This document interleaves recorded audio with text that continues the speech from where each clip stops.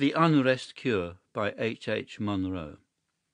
On the rack in the railway carriage immediately opposite Clovis was a solidly wrought travelling bag with a carefully written label on which it was inscribed J. P. Huddle, The Warren, Tilfield, near Slowborough.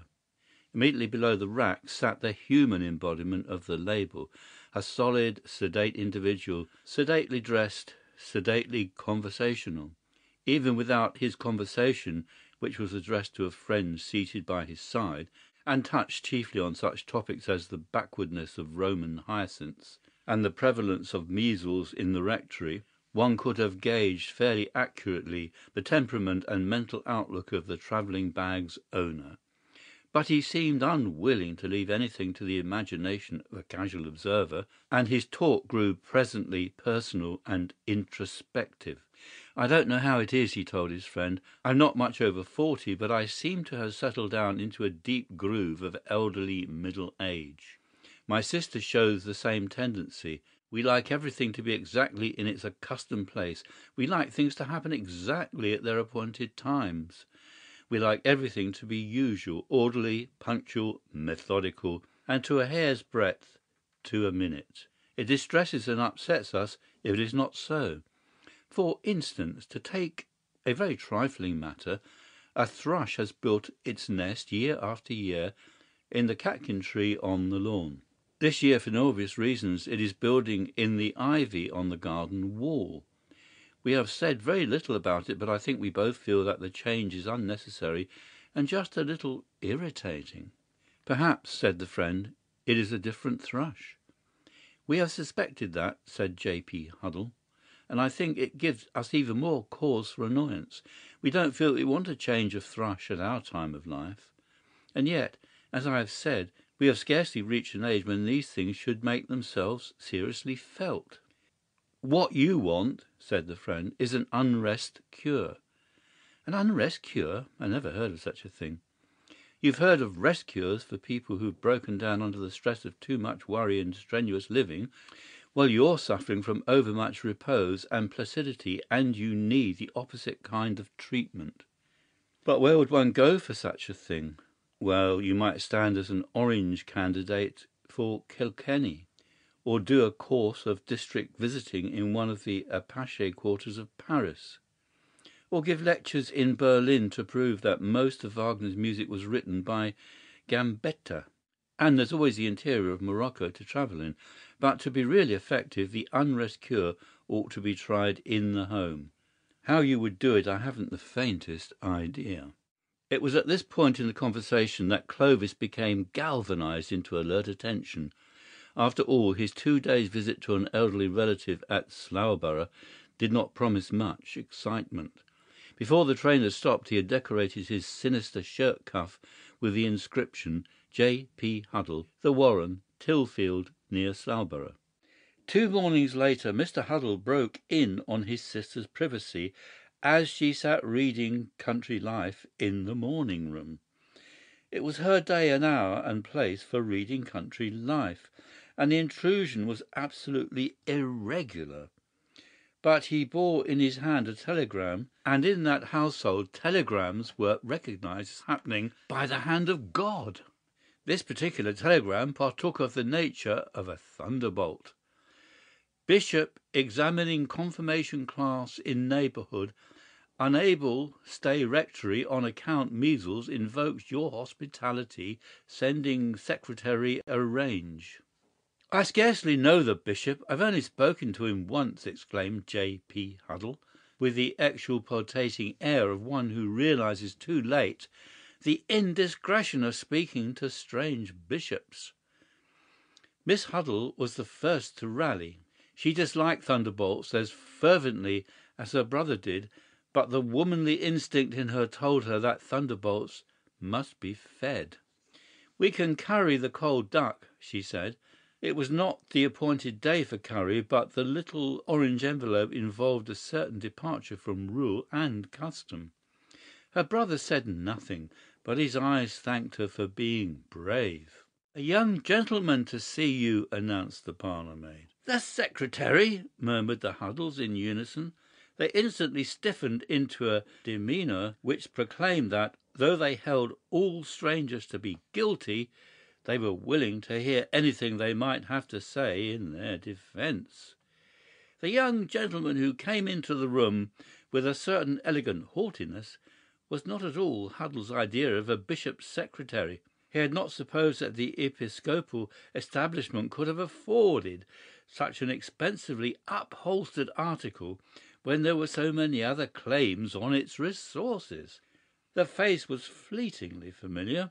If he had bestowed more attention on the fellow traveller sitting opposite him in the railway carriage 2 days before, he might have recognized Clovis in his present visitor.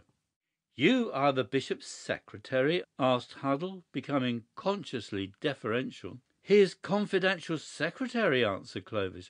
"You may call me Stanislaus. My other name doesn't matter. The bishop and Colonel Alberti may be here to lunch. I shall be here in any case." It sounded rather like the programme of a royal visit. "The bishop is examining a confirmation class in the neighbourhood, isn't he?" asked Miss Huddle. "Ostensibly," was the dark reply, followed by a request for a large-scale map of the locality. Clovis was still immersed in a seemingly profound study of the map when another telegram arrived.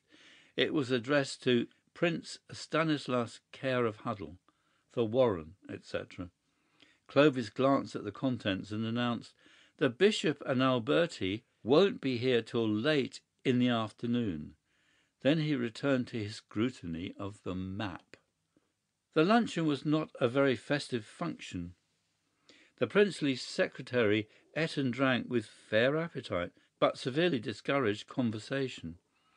At the finish of the meal he broke suddenly into a radiant smile, thanked his hostess for a charming repast, and kissed her hand with deferential rapture. Miss Huddle was unable to decide in her mind whether the action savoured of Louis XIVian courtliness or the reprehensible Roman attitude towards the Sabine women. It was not her day for having a headache, but she felt that the circumstances excused her, and retired to her room to have as much headache as possible before the bishop's arrival. Clovis, having asked the way to the nearest telegraph office, disappeared presently down the carriage drive. Mr. Huddle met him in the hall some 2 hours later and asked when the bishop would arrive. "He is in the library with Alberti," was the reply. "But why wasn't I told? I never knew he had come," exclaimed Huddle. "No one knows he is here," said Clovis. "The quieter we can keep matters the better, and on no account disturb him in the library. Those are his orders." "But what is all this mystery about? And who is Alberti? And isn't the bishop going to have tea?" "The bishop is out for blood, not tea." "Blood!" gasped Huddle, who did not find that the thunderbolt improved on acquaintance. "Tonight is going to be a great night in the history of Christendom," said Clovis. "We are going to massacre every Jew in the neighbourhood." "To massacre the Jews?" said Huddle indignantly. "Do you mean to tell me there's a general rising against them?" "No, it's the bishop's own idea. He's in there arranging all the details now." "But the bishop is such a tolerant, humane man." "That is precisely what will heighten the effect of his action. The sensation will be enormous." That at least Huddle could believe. "He will be hanged!" he exclaimed with conviction. "A motor is waiting to carry him to the coast where a steam yacht is in readiness." "But there aren't 30 Jews in the whole neighbourhood," protested Huddle, whose brain, under the repeated shocks of the day, was operating with the uncertainty of a telegraph wire during earthquake disturbances. "We have 26 on our list," said Clovis, referring to a bundle of notes. "We shall be able to deal with them all the more thoroughly." "Do you mean to tell me that you are meditating violence against a man like Sir Leon Birberry?" stammered Huddle. "He's one of the most respected men in the country." "He's down on our list," said Clovis carelessly. "After all, we've got men we can trust to do our jobs, so we shan't have to rely on local assistance." And we've got some Boy Scouts helping us as auxiliaries." "Boy Scouts?" "Yes, when they understood there was a real killing to be done, they were even keener than the men. This thing will be a blot on the 20th century, and your house will be the blotting pad. Have you realized that half the papers of Europe and the United States will publish pictures of it? By the way, I've sent some photographs of you and your sister that I found in the library to the Matin and Divorce. I hope you don't mind. Also a sketch of the staircase. Most of the killing will probably be done on the staircase." The emotions that were surging in J.P. Huddle's brain were almost too intense to be disclosed in speech, but he managed to gasp out, "There aren't any Jews in this house." "Not at present," said Clovis. "I shall go to the police," shouted Huddle with sudden energy. "In the shrubbery," said Clovis, "are posted 10 men who have orders to fire on anyone who leaves the house without my signal of permission. Another armed piquet is in an ambush near the front gate. The Boy Scouts watch the back premises." At this moment the cheerful hoot of a motor horn was heard from the drive. Huddle rushed to the hall door with the feeling of a man half awakened from a nightmare, and beheld Sir Leon Burberry, who had driven himself over in his car. "I got your telegram," he said. "What's up?" "Telegram?" It seemed to be a day of telegrams. "Come here at once. Urgent. James Huddle," was the purport of the message displayed before Huddle's bewildered eyes. "I see it all," he exclaimed suddenly in a voice shaken with agitation, and with a look of agony in the direction of the shrubbery he hauled the astonished Burberry into the house. Tea had just been laid in the hall, but the now thoroughly panic-stricken Huddle dragged his protesting guest upstairs, and in a few minutes' time the entire household had been summoned to that region of momentary safety. Clovis alone graced the tea-table with his presence. The fanatics in the library were evidently too immersed in their monstrous machinations to dally with the solace of teacup and hot toast. Once the youth rose, in answer to the summons of the front door bell, and admitted Mr. Paul Isaacs, shoemaker and parish councillor, who had also received a pressing invitation to the Warren. With an atrocious assumption of courtesy, which a Borgia could hardly have outdone, the secretary escorted this new captive of his net to the head of the stairway, where his involuntary host awaited him. And then ensued a long ghastly vigil of watching and waiting. Once or twice Clovis left the house to stroll across to the shrubbery, returning always to the library, for the purpose evidently of making a brief report. Once he took in the letters from the evening postman, and brought them to the top of the stairs with punctilious politeness.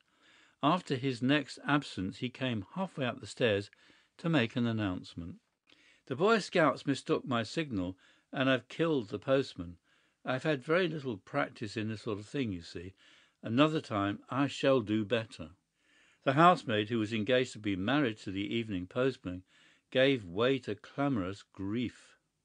"Remember that your mistress has a headache," said J.P. Huddle. Miss Huddle's headache was worse. Clovis hastened downstairs, and after a short visit to the library returned with another message. "The bishop is sorry to hear that Miss Huddle has a headache. He is issuing orders that as far as possible no firearms shall be used near the house. Any killing that is necessary on the premises will be done with cold steel. The bishop does not see why a man should not be a gentleman as well as a Christian." That was the last they saw of Clovis. It was nearly 7 o'clock, and his elderly relative liked him to dress for dinner. But though he had left them for ever, the lurking suggestion of his presence haunted the lower regions of the house during the long hours of the wakeful night, and every creak on the stairway, every rustle of wind through the shrubbery, was fraught with horrible meaning. At about 7 next morning the gardener's boy and the early postman finally convinced the watchers that the 20th century was still unblotted. "I don't suppose," mused Clovis, as an early train bore him townwards, "that they will be in the least grateful for the Unrest cure." End of The Unrest Cure by H. Monro.